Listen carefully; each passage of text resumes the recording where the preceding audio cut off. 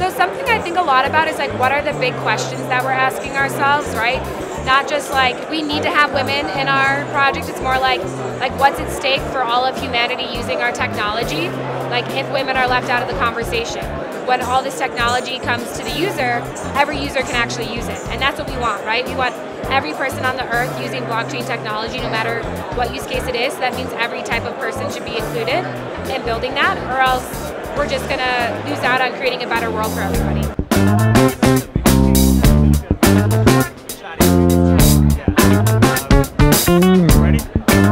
Alright, welcome Maggie to BreakinGud. Could you tell us a little bit about you, what you're doing in the space, and a little bit of your background? A little bit about me. I do two main things in crypto. So I sort of have two jobs. My day job is called Web3 Cloud.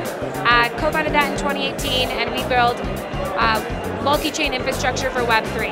And then my night job, I say, or like what I moonlight as, is SheFi. So what SheFi is it stitches together education, experimentation, and community. So it's really focused on making sure you learn everything you need to know to navigate this space, and also make sure you're also using the different protocols in this space and getting comfortable. And on top of that, it's a community for women and non-binary folks. Can you tell us a little bit, how did you get into the space? Yeah, that's a great story. So 2016, I was at IBM Watson, and I was in like this big corporate strategy meeting, and somebody in the meeting kept talking about blockchain, like blockchain, blockchain, blockchain, blockchain, and other people were like, oh, that guy won't shut up about blockchain. And I was like, oh, maybe I should learn about this. So I went to Barnes & Noble, which is a bookstore.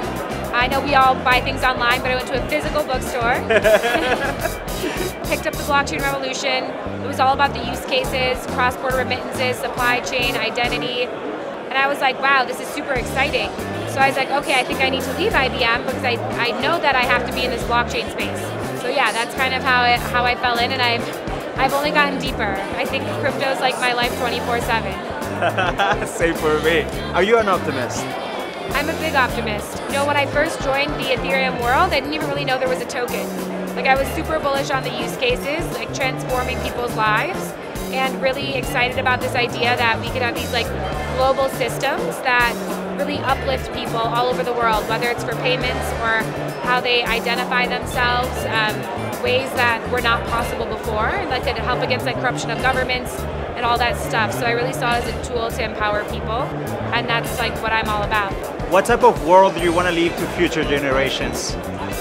I want to leave a world that really focuses on value abundance and value creation, not value extraction, right? I want people to feel financially empowered. I want them to feel confident about the way they build their wealth, about the way that they build communities, that it's not a race to the bottom, that it's not one person has to win, that if we actually all band together and contribute and create things together, that we'll actually all have value.